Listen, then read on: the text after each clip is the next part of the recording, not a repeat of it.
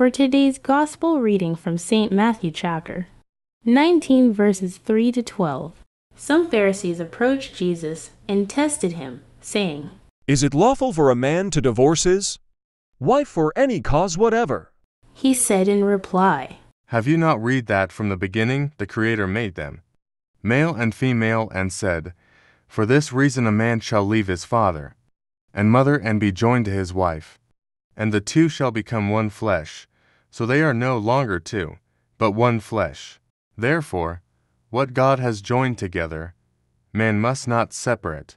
They said to him, "Then why did Moses command that the man give the woman a bill of divorce and dismiss her?" He said to them, "Because of the hardness of your hearts.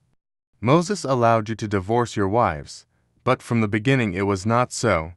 I say to you, whoever divorces his wife, unless the marriage is unlawful and marries another, commits adultery." His disciples said to him, "If that is the case of a man with his wife, it is better not to marry."